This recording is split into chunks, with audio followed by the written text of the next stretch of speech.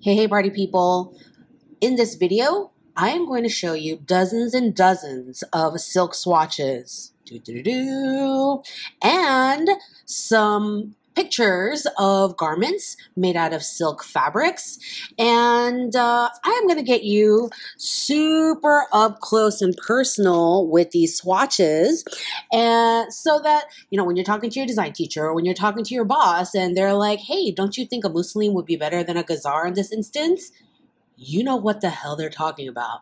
In a couple weeks, I'm going to upload a more informational lecture video on silks and its characteristics and its behaviors and how to work with it and how to design with it and, lining considerations and things like that.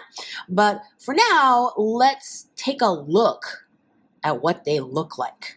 You're going to see a lot of contact information from a bunch of textile companies, and that is just because I have their headers and swatch cards doesn't mean I endorse this company. Okay, some of these headers and swatch, this is so old, I don't even know if these people are still in business. All right, but I got their swatch cards somehow at some point in time.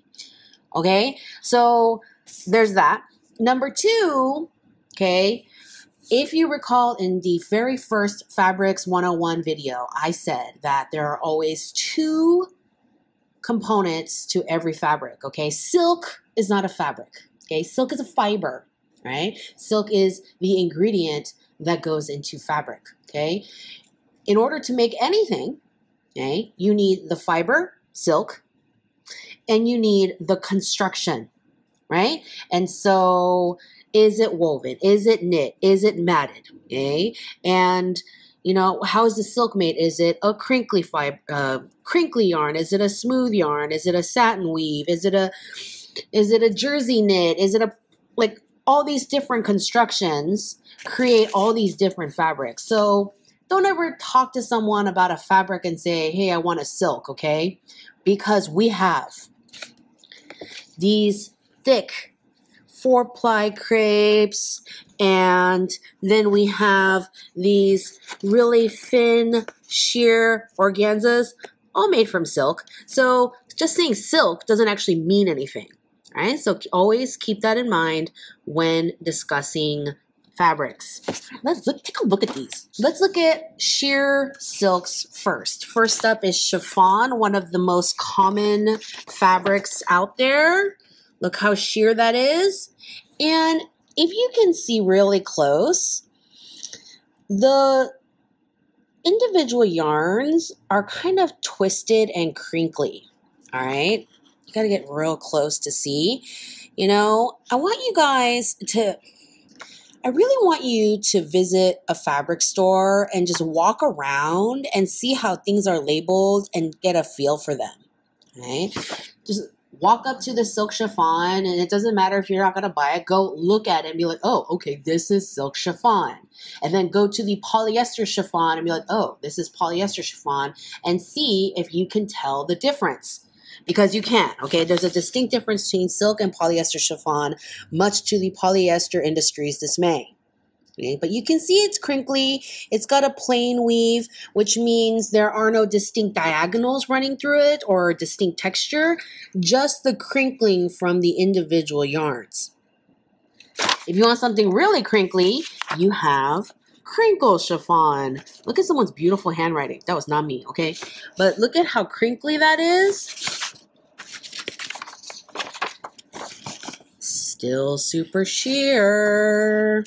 Right? So see the difference between the two? Here's organza, and organza is also very sheer, very smooth, also a plain weave. Can you see the weave in there? Okay. And you can have a plain organza like this. Okay, that's super sheer. You can have a satin-faced organza, okay, which really looks like gazar. Oh, here's a swatch of that crinkle chiffon from a different company. It's slightly different company to company, but it's, very distinctly crinkle chiffon. You can also get stretch chiffon, which, because it's stretch, it's not going to be 100% silk. This one is sponged stretch chiffon. Wait. All right. If anything is that stretchy on the cross, then it is not 100% silk. It's going to have some spandex or lycra in it. Spandex is the generic, lycra is the brand, the trademark for a specific brand of spandex. Yeah, because you had to put the elastic in there, it's just not as sheer as just straight up chiffon. Here's this company's chiffon. And yeah, I'm going to show you these from different companies just so you get a feel for the range available. Theirs in general is a little bit more opaque than the Eastern Silks Company swatches.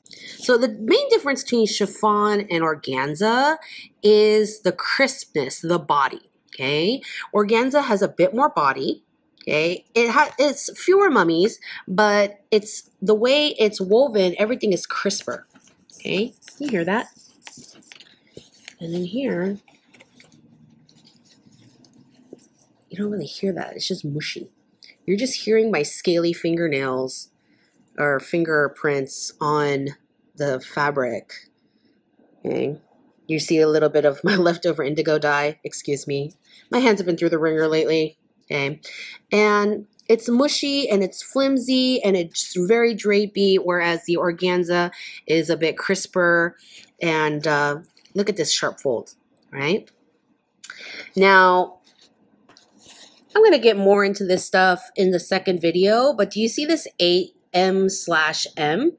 This is not millimeter, okay? This stands for mummy. Some people pronounce it momi, and not to be confused with momme, which is body in Korean, and not to be confused with mummy, the dead zombies in Egypt, okay? But momi or mummy, M/M, not MM for millimeter. And that is the weight of the silk fabric. So we'll get into more of that later, but basically the smaller the number, okay, 6 mummy, 8 mummy, the more lightweight the fabric compared to, you know, these dupionis that are 34 mummy, you know, very heavy and thick. This is a 3-ply crepe, 30 mummy. This is a 4-ply crepe, 37 mummy, okay? So when you see this M/M number, the higher the number, the heavier the fabric. Just keep that in mind for now. This is the Fabric for Fashion, the Swatch book. I love this book, and I highly recommend this or any version of this. This is mousseline, which, you know, I do think is pretty much the same thing as crinkle chiffon. It looks and behaves like it, so we're just going to go with that. And here's silk muslin. It's a plain weave, but it's very loose. You see how you can see the individual yarns? It's very textured because it's so loose. Like the tighter the weave, and all the yarns are super close together, it looks smoother. Like, I mean, look at this thing. The weave is so tight and smooth. The surface is very smooth, but this one is very loosely woven. Okay, also very sheer. And then again, that organza, super crisp. Okay, a lot of the time you'll see these like cheaper versions that look glittery. Usually those are organza. I have yet to see a silk organza that has that glittery look. And yeah, it is important for you to understand the difference between the silk version of these fabrics and the polyester version, because you don't want to talk to a fabric sales rep and get duped into buying polyester, you know, when they were labeled and priced as silk. Here's silk Georgette. Georgette is not as sheer as chiffon, but it's still very thin, still something you'd probably wear a bra with. And you see a little bit of that pebbly surface texture. Here's a double Georgette, which is a 16 mummy. Here's silk jersey, which is a knit, so it's stretchy. And jerseys, you can always tell the right side of the fabric because they curl to the face. Okay, when you pull it, you know how it curls up? That's the surface, that's the face. Okay. And then here's silk habitai, also pretty sheer, very lightweight and thin. Okay. And one of the more inexpensive ones, this is something that I like to use as lining for silk garments. And here is their version of the habitai. Sometimes it's called China silk. I don't like that so much. Really, really old school, into like super old people. Like not my version of old, but like super, super old people. They'll say Jap silk. We don't say that anymore for obvious reasons. So don't go around using that thinking that's the correct term, okay? Can you see my silk, my skin tone under that lime green? So yeah, it's a little bit sheer, okay? It's 8 mummy, but the way it's woven, it's a little bit more opaque than the others. It's very lightweight. You know, it's a little bit crisp. Not as crisp as the organza, but it's got that smooth surface. This company calls this a cotton poly dyed chiffon, all right? And it's actually quite cool. The feel is very matte, but not super dry. It's still got a little bit of sheen to it. Not sheen, but like a smoothness to it that feels really nice. And it's sheer. You can see my finger outline clearly. This is their little color card. So this is nice. You know, this is a nice, maybe less dressy version of a silk chiffon. This is what they call a cotton silk dyed broadcloth. Broadcloths are kind of simple, plain weave, lightweight, often used for shirts and blouses. And you can see it's see-through, not as see-through as the chiffon. Man, I gotta press my headers. This is ridiculous. Okay, and then this is their little color card, but that's really nice. Okay, and it feels nice. It's the matte fuzziness a little bit of the cotton with the smooth and slinkiness of the silk blended together, which I think is nice. It's more cotton than silk. It's 75 cotton, 25 silk. This is poly chiffon.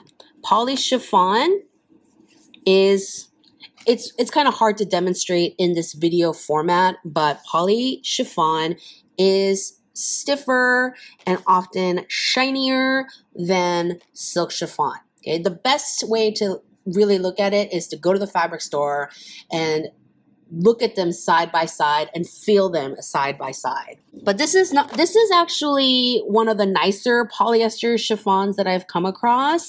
Oh, it's got some stretch in it. This is silk taffeta, and it's, you hear that?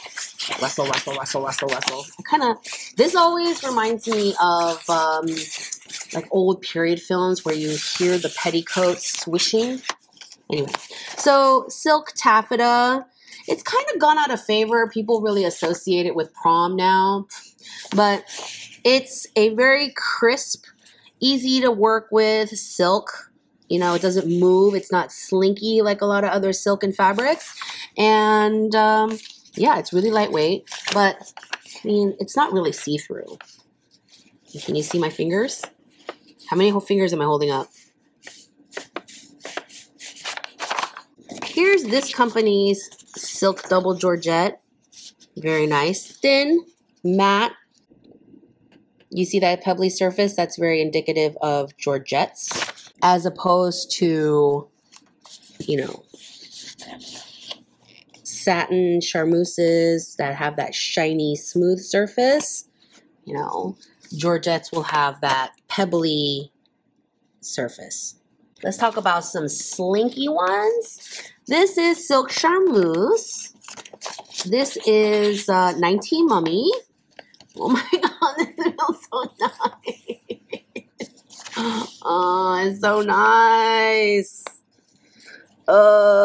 Yes, go to the fabric store. Feel things. All right. Just look at this luster. Okay. It doesn't have a tacky, high gloss shine. It's just lustrous and magical. And I don't even like this color, but this fabric is mesmerizing me. Ugh.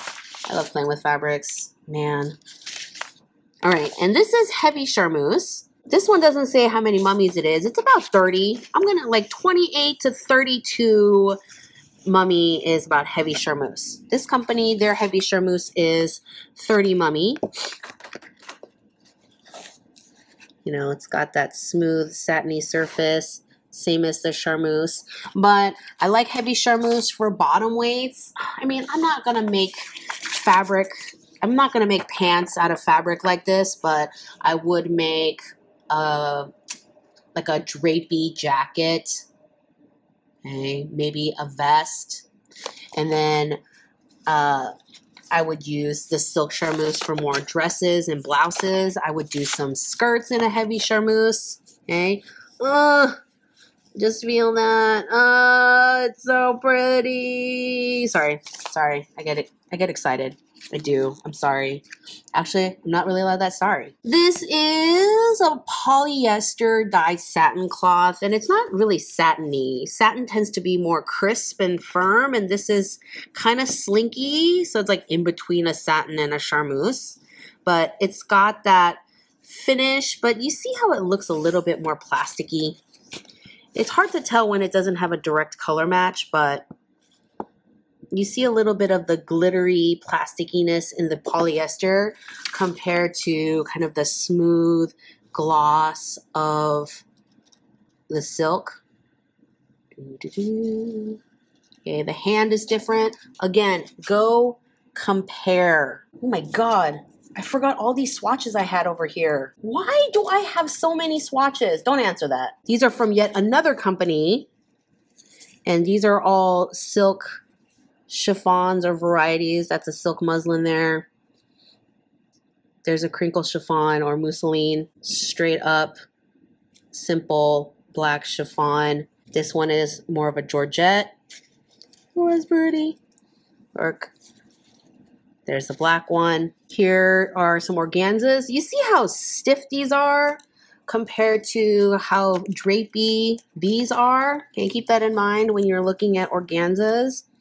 The cotton version of organza is called organdy, and so it looks similar, but it will be made out of cotton. It's got that sheer but stiff quality. These are satin face organzas. Here are more organzas. Look how see-through that is.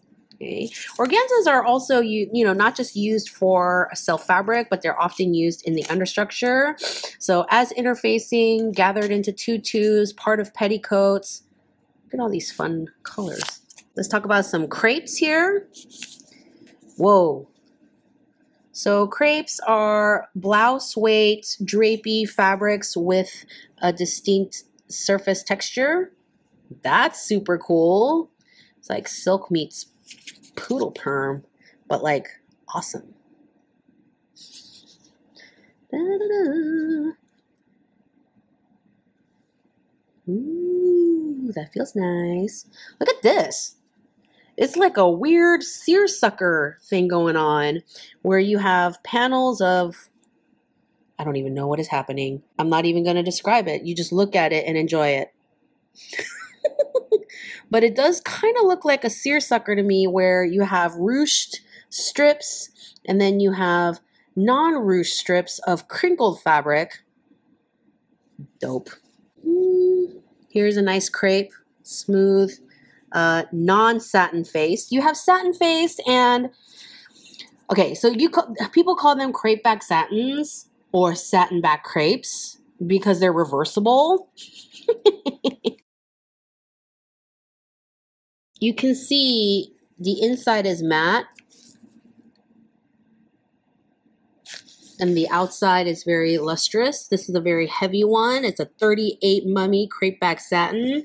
Really nice for bottom weight. But yeah, these are all beautiful. Whoa. So much heavier. So this looks like a crinkle chiffon, but it's heavier than crinkle chiffon. I guess that's why they got put in the crepe category. Crepey, crinkly crepe. Like when you read descriptions, people will use, like non-fashion people will use the term crepey to mean kind of like dry, brusque, withered, weathered, right? So keep that in mind. Here's another seersucker-esque shadow stripe. Shadow stripe is when you have a stripe that comes off the texture, not colors of stripes, but texture. So shiny, not shiny. Shiny, not shiny stripe. Shadow stripe. That's cool. All right, here are some heavy crepes. So, yeah. These feel like 4-plies. Okay, 4-ply crepe. This one is a stretched 4-ply crepe, and it is a 37 mummy, and it has 5% stretch in it. This is a 3-ply crepe, which is a 30 mummy. 4-ply crepe is 40 mummy. Woo, that's thick. And you can see the surface. It's almost like horizontal ribs if you get real close. More heavy crepes. Oh my God, they were really trying to get my business. Dang. I sent so many of these. Woo, that's a beautiful red. Ugh. Someone make me a lipstick in this color. Thank you. I know, like I don't have enough red lipsticks, right? I was just having this conversation with someone the other day about how many red lipsticks we have. This is suede charmeuse.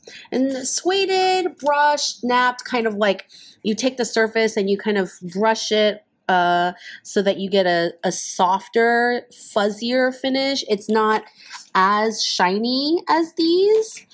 Like this is charmeuse, not brushed, and so it's pretty shiny. And then these are slightly more matte. I like these a lot. Here is a non-brush charmeuse, and here is a brush charmeuse. Do you see the difference in the textures and how shiny and then not shiny? Okay, this one is more kind of an evenly light black shade, and then this one has really glossy highlights. Whoa, that one is super shiny. So yeah, you can make variations where things are shinier, slightly heavier, slightly more matte, a little bit lighter. Ooh, what? This feels like unicorns dreaming of rainbows. All right, and now let's look at some stiffer materials. This is shantung, and you can see it by the thick horizontal cross grain yarns. Okay, they're very slubby. Okay, these are some tangles and knots in the fabric, and shantung is not super shiny and glossy at all. It's rough in texture, okay, but still refined looking, beautifully tightly woven. And then this is a silk noir jersey. So it's matte. It's very soft. Somebody make me a sweater in this. Thanks very much. And again, you can tell it's a jersey because it curls to the face. Okay, when you pull it, it curls to the face. So here is the silk noir knit, and here's the silk noir woven. Okay, you can see that slubby, matte, textured quality. This is silk tussa. Okay, it's a brusque shirting. Okay, matte, but still pretty smooth. Okay, I don't feel slubs or rough texture. Dupioni is like shantung, where you see the slubs and knots and tangles, but more refined looking. Here's natural silk.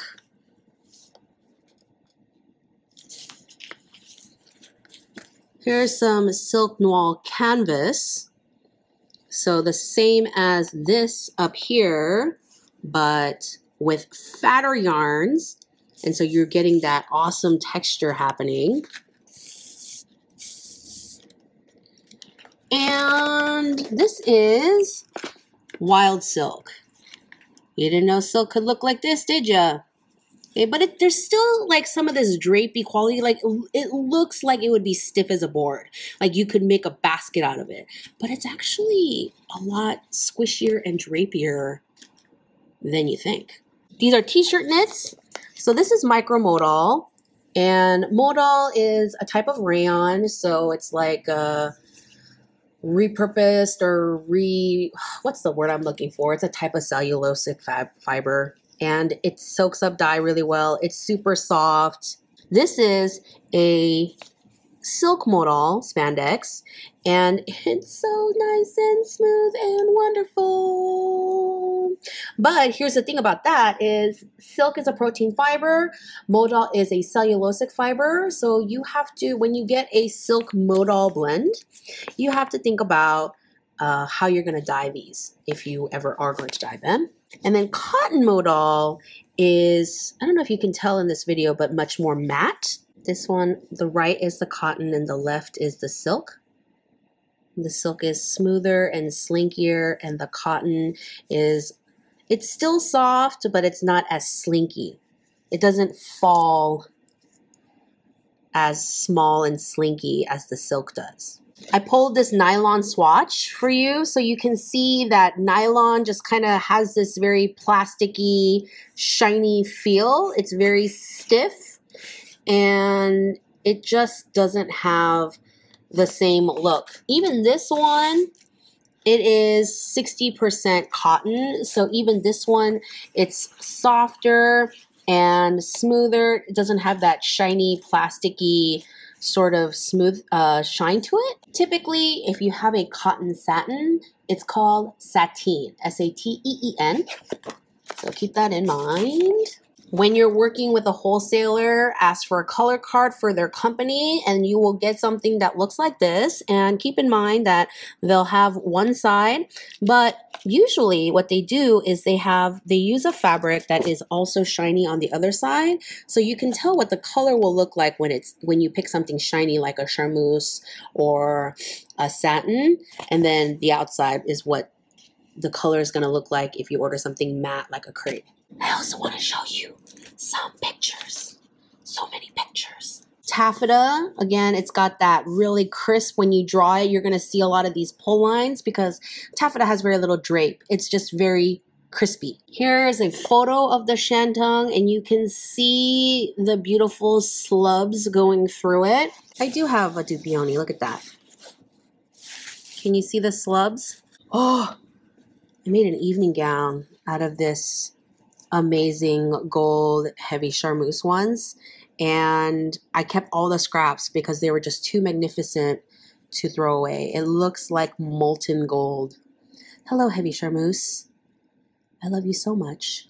Dun, dun, dun, dun, dun. Jacquard. That's right. We're back to jacquard. Jacquard is when the pattern is woven into the fabric and not printed on, right? And they're done on special jacquard looms. And brocade, okay, long story short, brocades are very fancy sort of jacquards with fleur-de-lis and family crests and crazy floral designs. And damasks are reversible.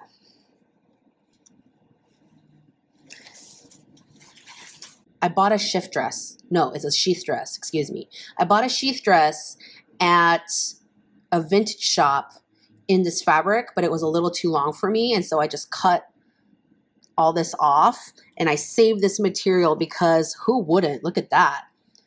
Look at this beautiful thing. Oh, are you kidding me right now? Fabric. Ooh. Oh my God, look at this nice color match happening here. Can we say fabric board? I think it's happening. Okay, Surah. Surah is an elegant fabric, always using multi-filament yarns to create lustrous, finely woven fabric. It's often used to make scarves and ties. And it has this slightly ribbed surface. You see that? Really nice. And organzas are often made iridescent, which means you have one color going in one grain and you have another color going in the other grain. So you see how when the light picks up, you see these greens in this russet brown orange fabric. Okay, so iridescent. And then here's a metallic effect organza, which is not the same as that crazy glittery one. This is a polyester one. This is the glittery one. Do you see this one is glittery and this one is metallic? I hope you are seeing the difference there. Polyester, silk. I know. Hang in there. I have so many things to share with you guys. Sorry. This video is so long, but look at all these bookmarks. I like saved all these bookmarks. This is, I know, I'm a mess. Can you imagine? I had to split this up into 2 videos because I had too many things to share. Oh my gosh. Okay. So shot silk. Okay. This is another way of saying the iridescent silk. So when you see things like this, where you have the green and then there's some of that red shooting through that you can see in the shadows. These are Ottoman fabrics. Ottoman fabrics feature large flat horizontal stripes with spaces between them, okay? Look at how cool these are. They're like ribbed in the texture. Okay. That's a very wide rib. This is that Fabrics in Fashion Design book that I recently reviewed that I've been really enjoying. This is a Duchess Satin. So Duchess Satin, it's got that smooth, lustrous silk charmeuse surface, but it's much stiffer. It's like about 40 mummy. It's very sculptural. Okay, look at how you can build this jacket because of it's heavier, it's thicker and stiffer and not as drapey.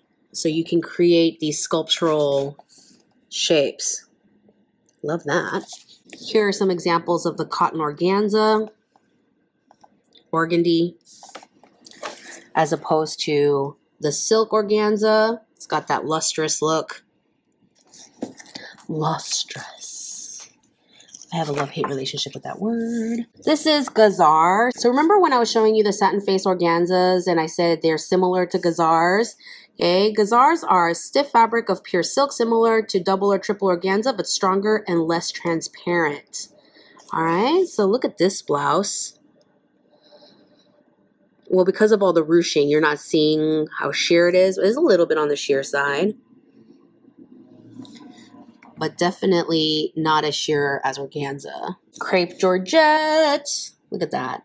When you want something a little bit sheer, if you want it really thin so that you can ruche and have lots of drape, but chiffon is quite flimsy, Georgette is your girl. Here's some shantung in action.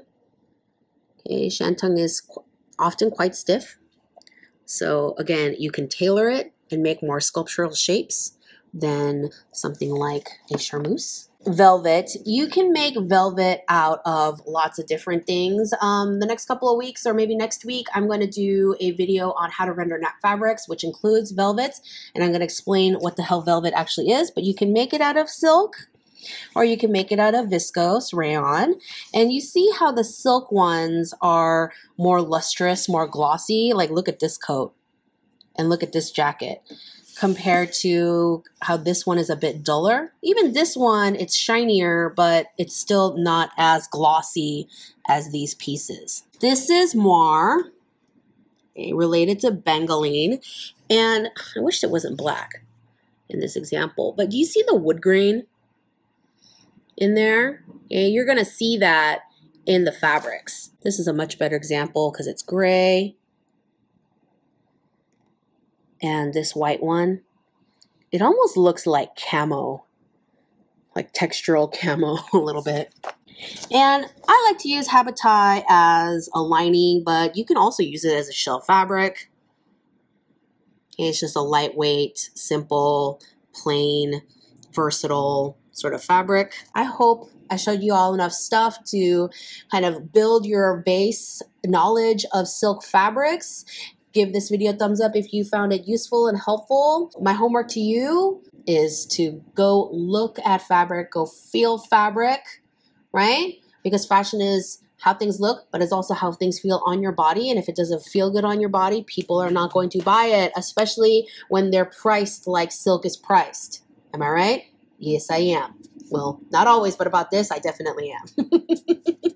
All right. I hope you took good notes, and I will see you in the next video.